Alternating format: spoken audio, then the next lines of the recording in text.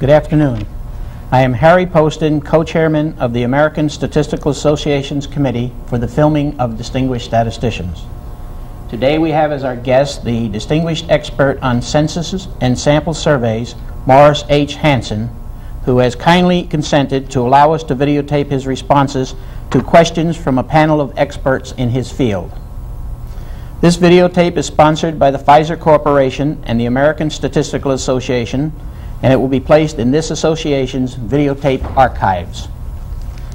I am pleased to welcome to this discussion our panel members. On my immediate right, Dr. Tura Delanius of Brown University. On my far right, Dr. Samuel Zoll of the University of Connecticut. And next to him, Dr. Barbara Baylor of the United States Bureau of the Census. I am also pleased to welcome our guest, Morris Hansen, who in 33 years at the U.S. Bureau of the Census directed the development of modern census methods and was responsible for programs which provided many influential contributions to sample survey methods. He has also continued these contributions in his present position as Senior Vice President of the WestStat Research Corporation. To begin our discussion, I will call upon Dr. Baylor. Thank you. Morris, you were one of the team who introduced survey sampling techniques into the census. How were you able to accomplish this, and what did you hope to gain? Well, I was one of the team, but the people who were really influential in this were some others. I was a youngster. At that point in time yet, I had recently joined the Census Bureau. Some of the most influential ones in persuading this kind of a development were Sam Stauffer from the University of Chicago, and Will Ogburn, and Fred Stefan, and some of the people more senior people in the Bureau of the Census, Stuart Rice and Cal Dedrick. And they had begun dreaming about getting sampling into the census, and there was a good deal of resistance to it.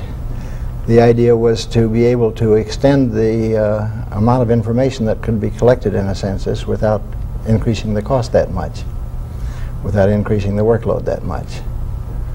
And they were working towards achieving this, and then an enumerative check census that came along to measure under crisis conditions the amount of unemployment in the United States had been a sort of a demonstration project for sampling. That was in 1937.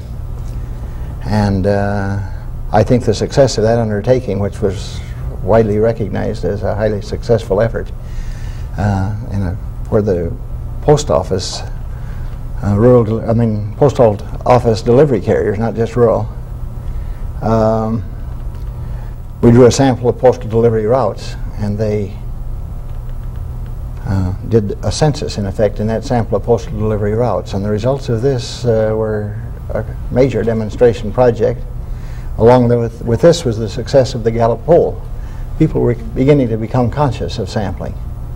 And so, with the kind of push that was made to get it done, it was accepted by the director of the census with some reluctance, who was a little bit of a conservative at the time, and some of the other people in the census. And after it was done, I think there was general and widespread acceptance that this was a method for future development.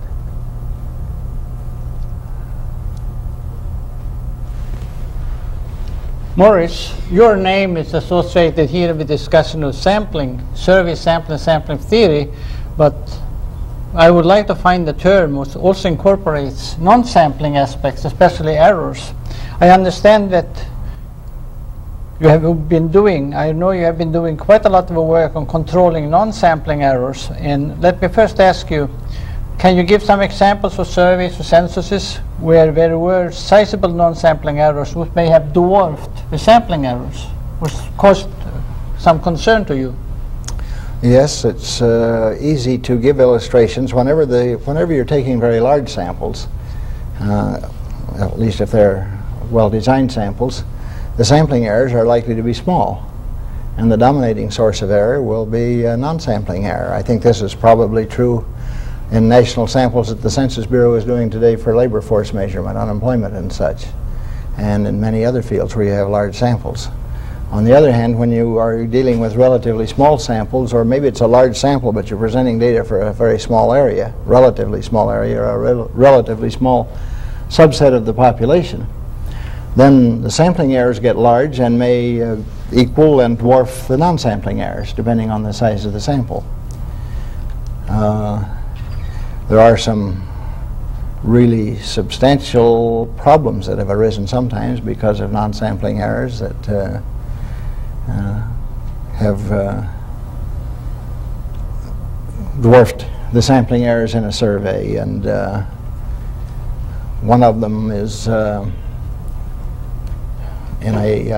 when we started taking the labor force survey in 1942, and then changed it over to a different sample, much larger sample of areas in 1954. And we had designed the sample in the first place in a way that we thought would control non-sampling errors. That is, a few 68 area primary sampling units with individual supervisors in each area, and the thought was supervisors that close to the work would control it well. Then we shifted to a different system of supervision where we could get higher caliber people, afford to pay higher caliber people, and each supervisor would direct the work of several areas and moved the sample up to 230 areas, and then did an overlap of the two surveys. And when the results were available, it became clear that there was a statistically significant and substantial difference in the estimates of unemployment from the old survey and the new. After intensive investigation, the only reasonable conclusion was that the survey work by the original enumerators who were in the old survey areas, who were supposed to be well trained and we thought could continue performing effectively, were indeed contributing substantial errors in their measurements. Apparently they were losing their jobs, and psychological factors and things left them doing a lower caliber job. We concluded that the new people were doing it right, but it gave us an even stronger indication of the need for control of non-sampling errors. And we introduced shortly thereafter a system of various systems of sample inspection and total inspection to identify sources of errors, sample inspection of the field work of the enumerators by re-interviewing and by observing them at work, seeing what they do wrong, both procedures, seeing what they do right, and also by a system of reviewing the returns, which we had been reviewing before but hadn't been feeding back the errors in an effective way for process control, corrective action. Yeah. And I think that it's under far more effective control now than it was, but it's an illustration of a very substantial national problem that occurred with non-sampling errors. You mentioned that when you got to 230 primary sampling units, you could detect that the measurement errors was larger, far larger. What was the factor? What was the ratio between, say, response variance and sampling variance, roughly? 1 in 3 or 1 in 10? Or do you have a rough idea about it? Oh, I don't believe that I can answer that, but I don't think it was response variance that was causing the problem. It was response bias. Response bias. And in this particular case, the difference I do happen to remember between the old and the new was of the order of magnitude of 20% on unemployment. On other measures that weren't so sensitive to sampling errors, measuring the unemployed may sound like something that anybody knows whether they're unemployed or not, and we'd all agree on whether they're unemployed or not. Turns out not to be so at all. There are all sorts of marginal cases. We have rather rigorous definitions, try to apply them. The Census Bureau still has, we had then. They've learned how to do it even better. But there are many marginal cases and possibilities of misunderstanding and communication. Not with the person who's in the labor force, just lost his job, well qualified to work. There's no problem for some of those. But there are all sorts of cases of people who might not be that well qualified to work or able to work. And their amount of effort at participation may be simply looking for a job as babysitting or something like that, but they don't have a job and they want a part-time job babysitting. Those kinds of things you can see are very marginal, and it's a difficult area to control, but I think a great deal of progress has been made in it. I will take one question which comes to my mind now when you say that discuss these errors. What was the impact on the uses being made? Were any wrong decisions made by the administration as a consequence of errors? Indeed. Do you know of any specific case? Indeed there were. For example, going back to this same illustration, these are earlier illustrations where there are before we had as much control as is involved now. But the first illustration I'll give is one where the original design of the labor force survey, before it came to the Bureau of the Census, involved a non-probability sampling procedure. The selection procedure was such that the probabilities were not known of selection of people in the sample, and there were opportunities for bias. If the relationships between place of residence and work activities had remained the same when the war came on, it wouldn't have had any effect, but those relationships changed drastically as the war came on, migration, all sorts of things. And so the consequence of those non-probability sampling procedures was that in the original survey as designed, before it came to the Bureau of the Census, while it was measuring well initially, incurred rather serious biases, and we introduced an area probability sampling procedure that was capable of producing unbiased estimates from a sampling point of view. The differences were large, and especially in agricultural unemployment, because the procedure that was causing the bias was a procedure that was applied in rural areas. Well, agricultural employment was a sensitive area during the war. Draft policies were affected by it. There had been postponements of drafting people. They had been not postponing drafting people in rural areas, farm workers. And it turned out that the shortages many people were claiming were indeed real shortages that the original survey wasn't showing, and it was contradicting. The new survey said we changed the draft policy, and they did. Thank you. You know, on that regard, there's still claiming, you keep reading the paper about people claiming that unemployment is greatly underreported, especially in city areas, slum areas. That's non-sampling bias. Is that, do you think those are justified? Well, I have a feeling that most of those claims are by people that have a point to prove and are not well-based. But by saying that, I don't mean that there isn't a little bit of substance that makes them have something of a point. Mm-hmm. Because there are weaknesses in coverage. You'd like to, in a sample survey, cover every person that's eligible out there. But both in a census and in the labor force survey, a sample of areas or of households, there are some people who escape coverage, not by design, but in spite of great efforts to get them. Some of those people are young males in particular. There's some others, but young males, and especially young black and Hispanic males. Mm-hmm. They're not too anxious to be reporting to the government, maybe. Mm-hmm. And they may bias the results in a small way. But I think the main problem related to what you're saying is that could be determined by analysis of the results by subclasses of the population, and determine the effective validity of for various uses of the results. Let me ask another question in a different direction. There's a lot of concern, which I feel is growing, about the security and confidentiality of information collected by surveys and censuses, and the use of electronic storage only increases this apprehension. Mm-hmm.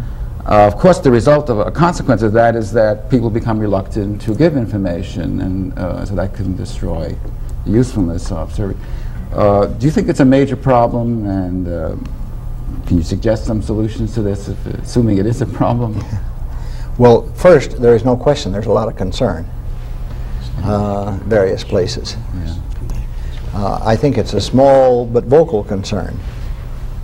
But it gets in the newspapers, it gets in many places. And but how much effect it has on the survey results, I don't think it has a substantial effect on the survey results. I should emphasize first that the data that are collected by the Bureau of the Census in particular are protected by law, and the Census Bureau vigorously enforces that protection. They lean over backwards to be sure that the confidentiality of the data is preserved. And some agencies who would like to get access to more detailed information and individual information complain bitterly about it. But it is the way it is. And there is no real substance in that survey, in the case of Census Bureau surveys, no real substance to a concern about that. My own feeling is that there's a great deal of discussion of invasion of privacy. My own feeling is if the data is confidential, that the invasion of privacy impact is really relatively small for most of the kinds of things that to ask people to respond to the kinds of questions that are basically innocent questions to most people. Yeah. There's no possibility of it becoming available. On the other hand, organizations like ours have a little different problem. In Westat, we collect data and pledge confidentiality in most of the surveys that we collect data. And in all respects except that legal protection, it operates the same as it does for the Census Bureau. But we don't have quite that same legal protection. There are those who under the Freedom of Information Act have under certain cases asked for information of a confidential nature, and we're currently exposed to that problem right now. We took a survey for the Center for Disease Control on Reye syndrome. It's more complicated than I'll say. I'll make it simpler than it is. But the survey showed a very substantial relationship, a striking relationship between youngsters who had been treated with aspirin, who had certain kinds of illness and been treated with aspirin, and a control group used for comparison who had not been treated with aspirin. And so the CDC and the advisory committee to the CDC and to Westat said this is so important to the public health that we need to make it known. Although this was just from a pilot survey, we weren't quite ready to have it known. But then the results were made available. And this resulted in a suit by a family of a youngster who had Reye syndrome, had been crippled by it for, I don't know what the amount is, $1 million or so. If this suit is successful, there will be many other such suits, so it's an enormous potential expense, and they wanted to get access to the individual data to evaluate our survey. They've sued us for it. It's in the courts right now. We're vigorously protecting it to the best of our ability, and the CDC is backing us fully. And my expectation is that they will support us and say that this kind of thing is not subject to the Freedom of Information Act. And we'll give them all the information we possibly can, as long as we give them the information in such a form that it does not reveal individual cases, protects privacy. What about some of these high school whiz kids who manage to tap into computers? Is that a problem? I guess I'm not qualified to answer that. It's not a problem as far as Westat is concerned, I don't think. The Census Bureau, you don't know? And I don't think it is for the Census Bureau. We'll have to turn to a better expert. As far as I know, it's not for the Census Bureau either. It's a good question, but it depends on how you're set up on... In that context, I'd like to take up two cases which are much discussed outside the United States. There's a professor at Harvard in law by name Miller who claims in lectures that Bureau of Census revealed data about American physicians. I think it was about American what? Physicians, possibly about some economic conditions. We have, when I worked on OMB on related problems, we tried to substantiate the story. We can't find any evidence of this. Do you know anything about that claim? Well, I don't happen to know anything about that particular claim, but this is not unusual, this kind of claim. It's all wrong. It's not true. There are, to my knowledge, no case has ever occurred, really, that any data was released in this kind of a form by the Census Bureau. And as I said before, they're very religious about it. Yeah. Now, I don't say that sometimes some enumerator out there who's pledged to confidentiality and subject to penalties might not someday talk with someone about something, but he's well impressed of the dangers of doing it, and the cases just do not come up. They don't appear. It looks as though it's enormously effective. What about the other case, which is quite often used as an argument, by right or wrong? This case about the Japanese population on the West Coast, and the argument has been made that the Census Bureau provided name and address. Is that true? 1940 sometimes. Yes, 1942, I suppose. Shortly after we entered the war. It is true that the Census Bureau statistics were used to find out in what areas the Japanese lived. This is a perfectly legitimate use of census information that does not reveal confidential information, individual identities. It is totally untrue that individual names and registers were made available for such use, but there is an enormous amount of misinformation around about that. I read something in the newspaper, or rather I guess something that someone in the Census Bureau sent me that was in the newspaper, about how Marines were stationed around the Census Bureau to protect this information so it could be used in this way. And this was supposed to be quoted by someone from the White House who talked like they knew what they were doing. Total fabrication, unequivocal. I was there, I went into work every day, nothing like it. Okay. I'm glad to hear. I never saw a Marine out there. I saw some Marines somewhere. Okay. Morris, I wonder if we could talk a little about the introduction of the UNIVAC into the Census Bureau. You were certainly one of the pioneers in seeing the application of large-scale electronic computers to data processing. How were you able to get that into the Census Bureau? Well, it was a fascinating experience. Relay computers had been in operation for some time in various places, and Eckert and Mockley at the Moore School of Electricity got the idea we can do that switching with vacuum tubes and speed it up enormously. And they first built the ENIAC, which was high speed compared to the earlier relay computers. You put information in and took it out by looking at dials and turning switches, so it doesn't have much use for data processing. You couldn't have any input and output that was effective, but it was used effectively for computing firing tables and things. But that was the first large-scale electronic computer. And they got the idea that they could build a computer for data processing that had high-speed input and output on magnetic tape and higher speed internal computations. And they carried through the plans for a design, needed financial support, came to the Census Bureau to say they knew that we had been in the vanguard in developing punch card equipment and had large-scale data processing problems, and came to ask us if we would give them support. And I remember very well having lunch with them one day, and Bill Maddow, who introduced them to me. And we were fascinated by the potential. We weren't sure if we could believe it, because it was magic almost compared to anything we had conceived of. And we went to the Bureau of Standards to get their reaction from competent electronics engineers. Their reaction was, it is indeed feasible. And we arranged through them to monitor a contract with Eckert and Mockley to build the computer. There's a long story I can't begin to tell in there, but there were delays. Used to be something known as a von Neumann constant. I don't suppose many of you have heard of the von Neumann constant. But that was the time from today until your computer was going to be delivered. And it was a constant over time.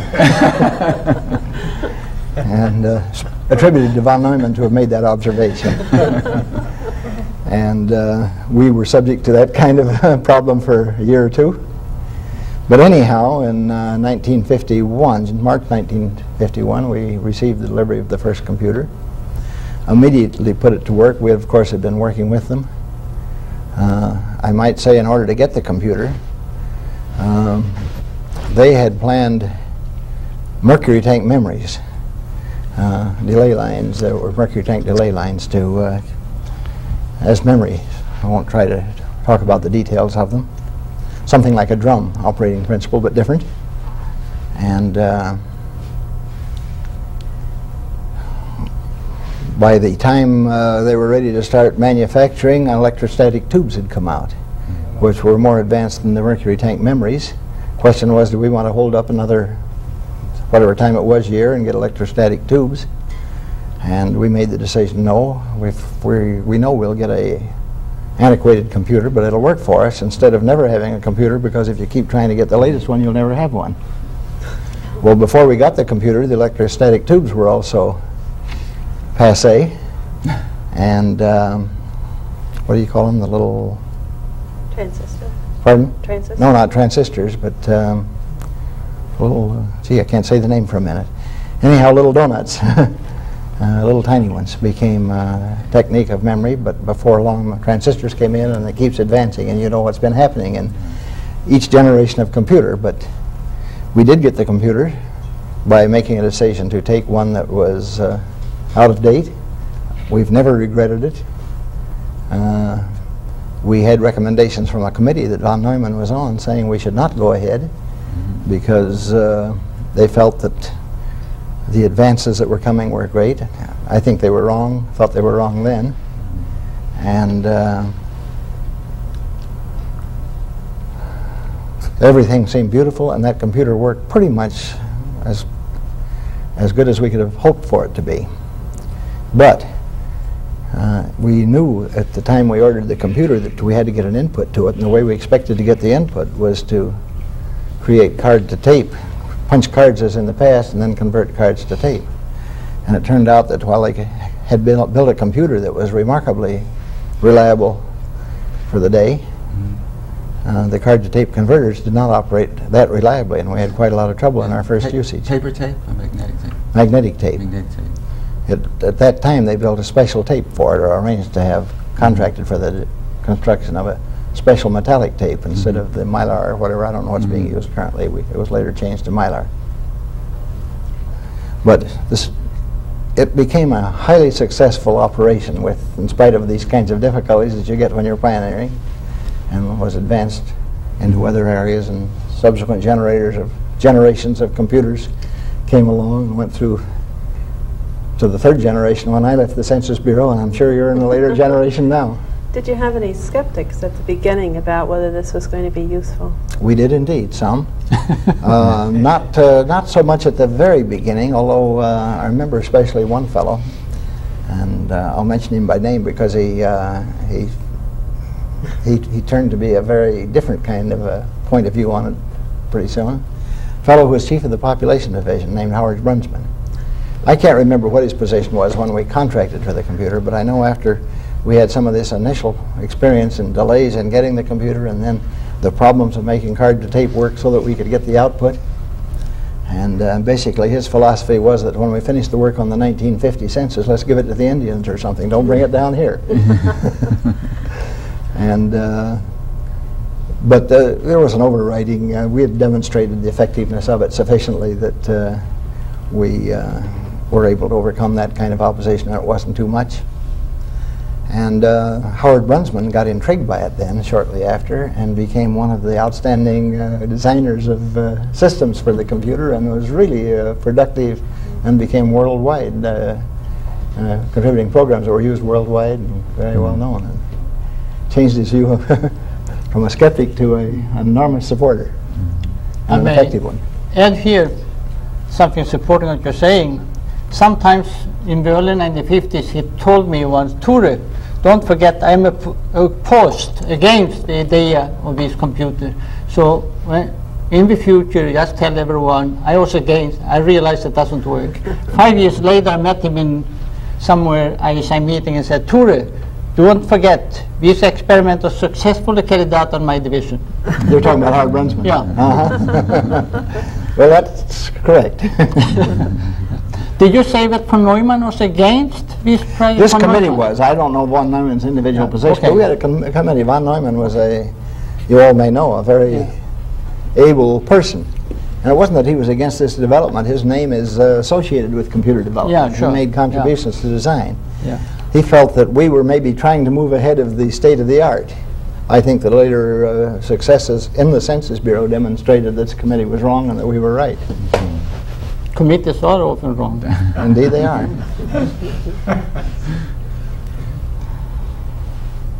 Okay. You wrote what is called the one book, really 2 volumes, the Old Testament and the New Testament in the Bible together with Hurwitz and Maddow. How did you come to write these sizable books, something like 1,000 pages? How did you well, you were all involved in day-to-day operations. How did you come about to undertake this massive job?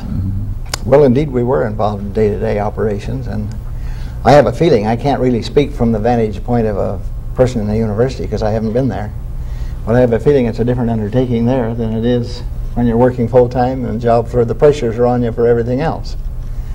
The reason we decided to undertake it is we were really greatly pleased, stimulated by what we'd been able to do and contribute to in the development of sample surveys, the kind of results that had been achieved, and we thought that we were qualified and able to write such a book, and we didn't dream of how much work it was. I can imagine. And so we started. Yeah. And having started, why, 7 years later, and putting in all sorts of nights, Sundays, holidays, for a long, long period, we got the product out. The Census Bureau, I might say, gave us all the support they could because we were advancing the welfare of the Census Bureau too.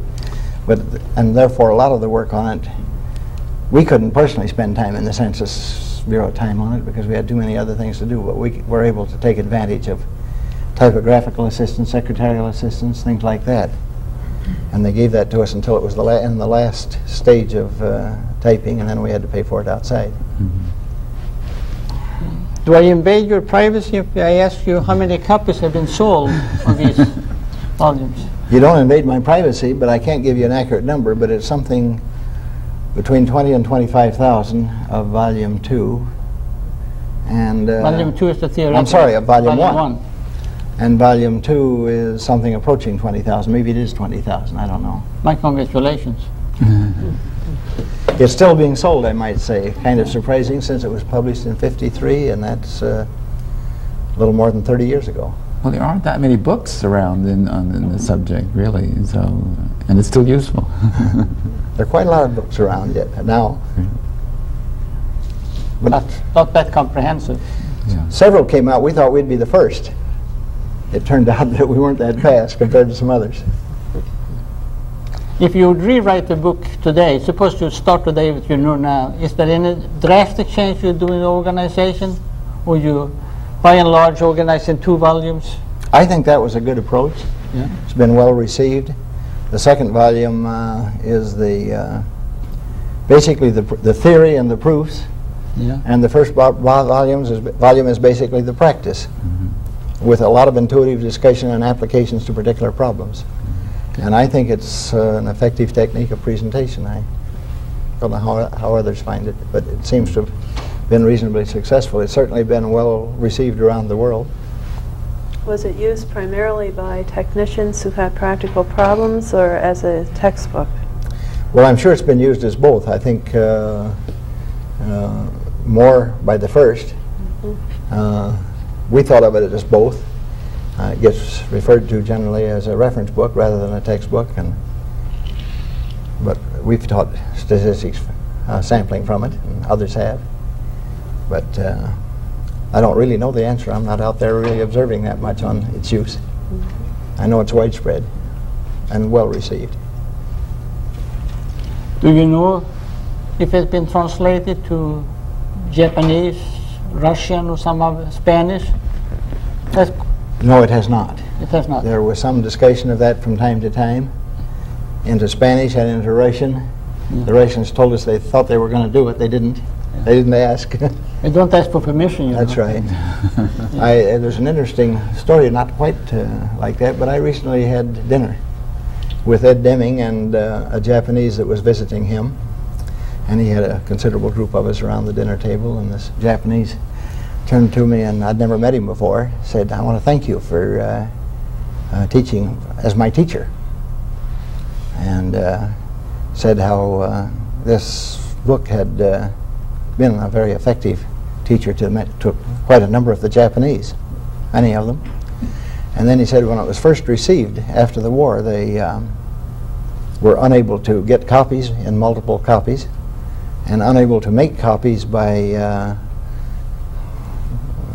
easy methods of reproduction, low cost.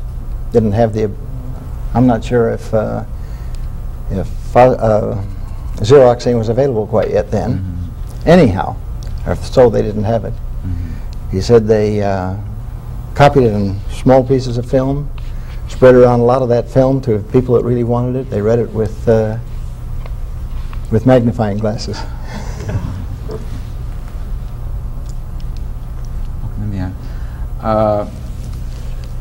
If a student came to you today and said he'd like to become a survey statistician, could you suggest what sort of field he should, what topics and courses he should study? And this is someone in his statistics department, say. What would be a, Well, I don't feel that I'm any more expert than others maybe to answer this, but I have my views on it, and I'll make some remarks on it.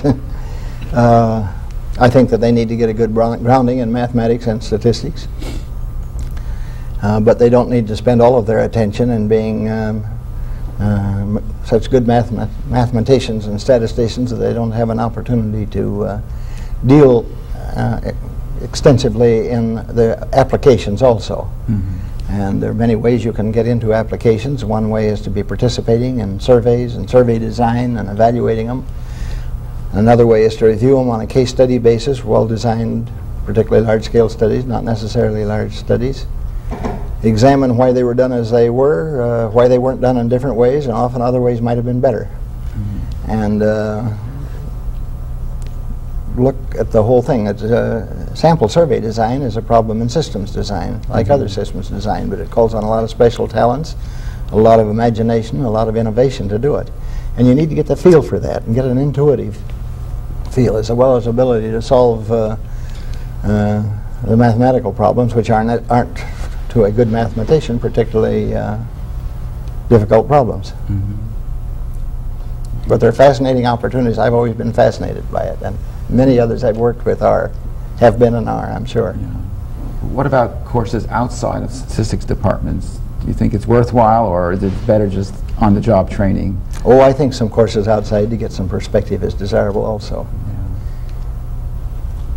But one problem I'd like you to comment on, suppose in the Department of Statistics, when I would like to teach survey sampling, it's very difficult to make it realistic in the sense that you can be dealing with all the real-life problems, making questionnaires, instructions, sample design and population interviewing and all so on.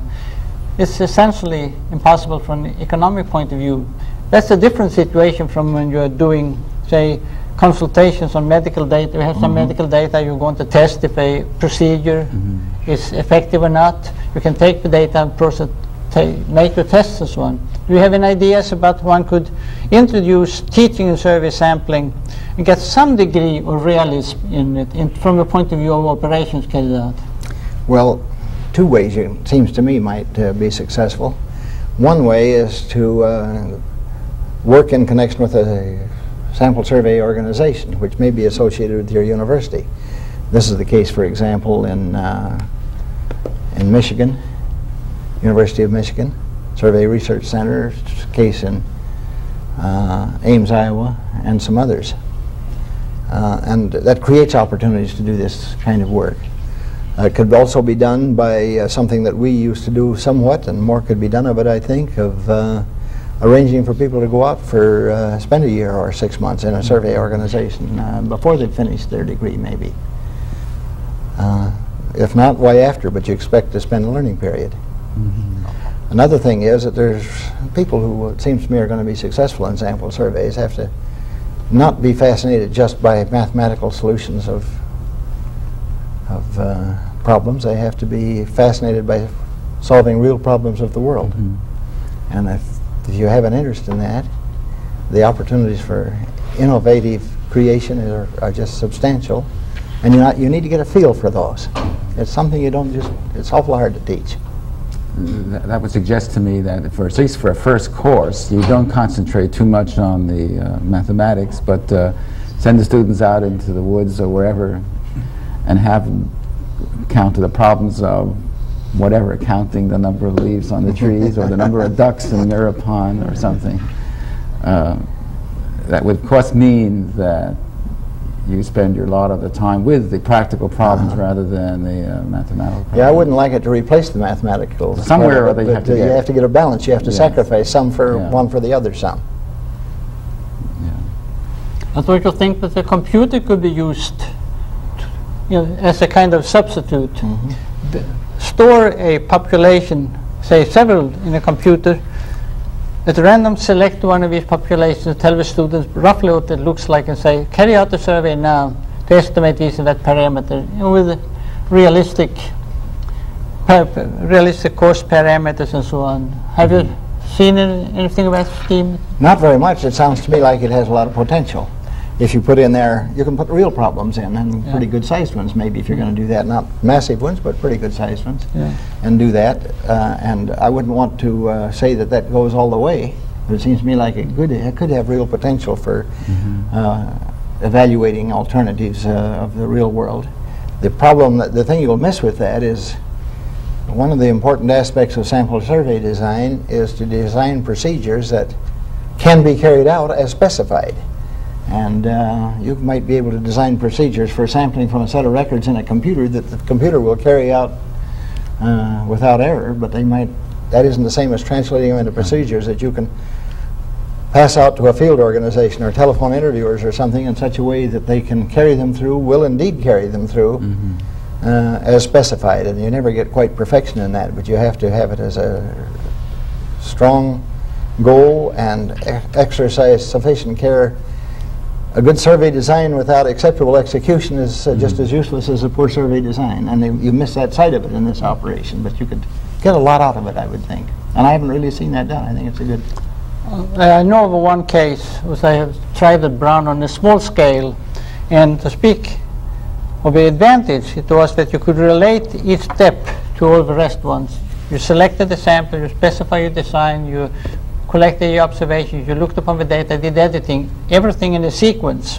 And there's the cost function. So we could sort of say, we didn't look upon every single operation in isolation from the rest, but at that time, the computer didn't have storage capability enough to have a realistic case.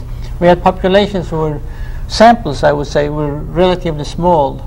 So it was a lack of realism. But anyhow, now the computers are coming, maybe it would be worthwhile looking into that experiment again.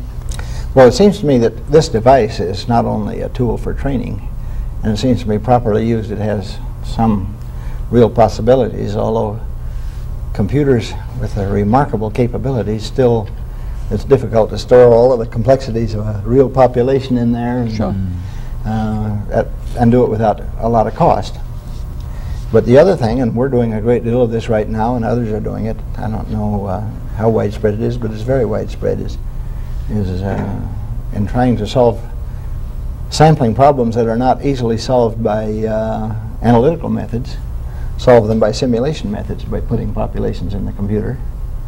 There are many places, as those of you who are working in the field know, where you're using asymptotic approximations which will hold for large enough samples, but you don't know how good they are for the size samples you're using.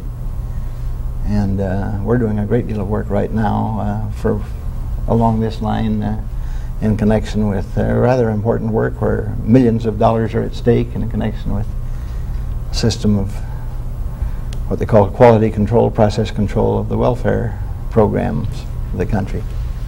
One of the things about that kind of computer approach is that you miss the human element, the kinds of things that happen to you when you're dealing with real people and real respondents.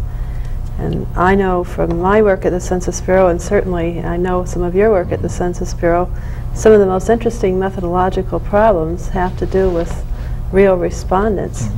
Could you tell us a little bit about some of the kinds of work that you did and things that had to do with methodological problems, with respondents, with recall, with those kinds of... Yeah, you're emphasizing something better than what I was trying to say, that you got to work with the real world and methods that are operationally feasible, but even if they're operationally feasible and you carry them out right, you may not get the right answers, or respondents may not understand. Let me just give one illustration. It's one that some of the people in the census staff study they did. I wasn't personally in the middle of the study, but we were involved in it. published in a paper that some of you may know by Waxberg and Nieder, which is a interesting application of what you're talking about.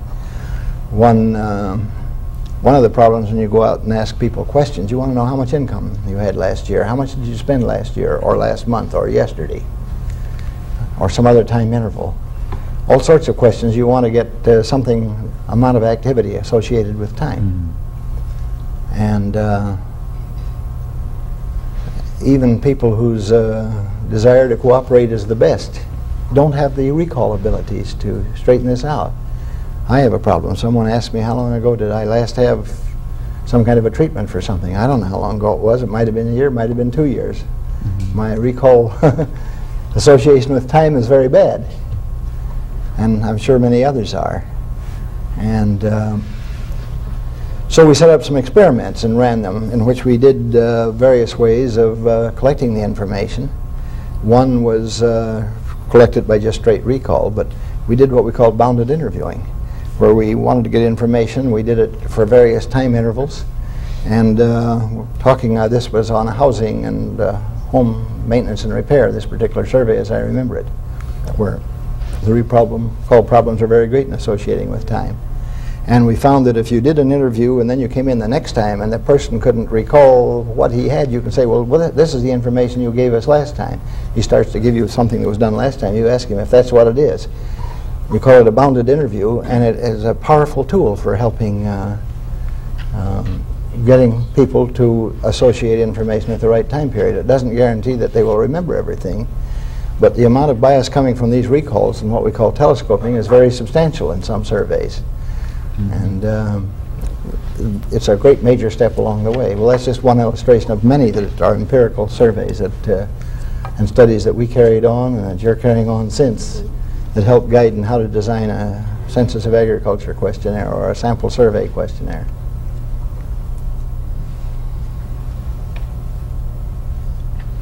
Talking about teaching sampling, which place should this debate about foundations play in an introductory course in survey sampling? I'm not speaking about an advanced level, but say introduction. Should we be told about the two approaches, model-based, model-dependent, or do you think they should leave it out and focus on probability sampling the Hansen Hurwitz Meadow-Sense?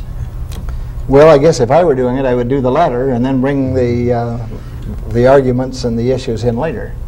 I guess that's because I'm persuaded that but I would use models to evaluate various techniques, models that approximate the real population I have out there, but I wouldn't let the model lead me to, and wouldn't teach people to let the model lead me to methods that would be valid only if the model holds. You can pick methods that will be valid even if the model does not hold.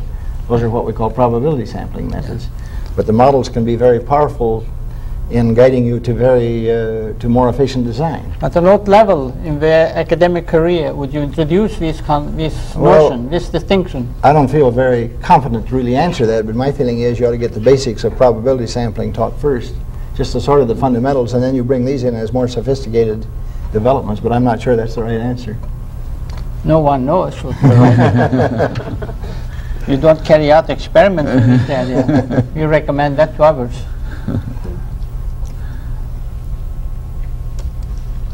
We're getting close to bringing this discussion to an end, and there's one question that's been in the back of my mind all along in this discussion, and it's the following. Looking back on your career, you have many moments you can probably remember with great pleasure, but if I ask you what gave you the most satisfaction in your career, what would you say? Well, that's kind of a hard question to answer.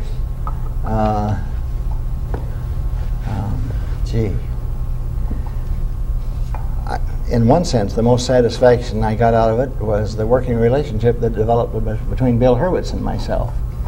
And this was a highly effective working relationship, and we would jointly tackle a problem, and we would each contribute to it and be far more effective than either of us could be separately, or the two of us combined working separately. Well, that's one kind of a way you get satisfaction. I got an enormous bang out of working with him over the years, and owe him a tremendous debt. And a great loss when he died some years ago. If you'd convert it over to something else, another area, I would think that what are the really big things that you got that you felt were breakthroughs in methodology?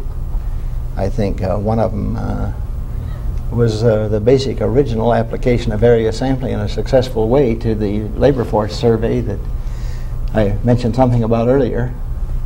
And the results we got and how we were able to demonstrate and persuade that you could get this and make it work this way, and it would measure changes that took place, didn't depend on assumptions that there would be stability or something. If the model changed, why, it doesn't matter. You will measure it and your estimates of sampling errors will be good. And I think that might be the one big breakthrough. Thank you. This is probably a good time to conclude the presentation. Oh, excuse me. Go ahead, Tor. Before you conclude the discussion, I would like to take this opportunity to mention a little about Morris Hansen's influence outside the United States. As you know, it has been on a global basis, but especially it has been great in Sweden. When I started out in this field, I had the privilege of studying in the United States and spent some of my time in Bureau Census. And eventually I was able, which was quite a lot of a job, to convince the Swedish authorities that we should bring Morris Hansen over to Sweden for lecturing. It was so much easier to convince people there that we should use probability sampling and all of these schemes, thanks to that Morris took the time and came to Stockholm and lectured in a series of lectures on applications of survey sampling to Sweden. So I want to take this opportunity myself on behalf of my Swedish colleagues to thank you for that you turned the movement around in Sweden at the time where all the bureaucrats thought they knew how to do sampling. Take every 5th unit, occasionally every 10th unit, whatever the units are. But we really got the change, which was reflected the convincing arguments you put forward, as you remember, 1953 in Stockholm. I remember it well. It was a great pleasure. I enjoyed it enormously. Thank you. I learned to enjoy a good drink with the Swedes very much, too. That sounds like an ideal time to conclude our discussion. Before we do, however, I'd like to thank each of our participants, Dr. Samuel Zoll, Dr. Tora Delanius, Dr. Barbara Baylor, and in particular our guest, Morris Hansen.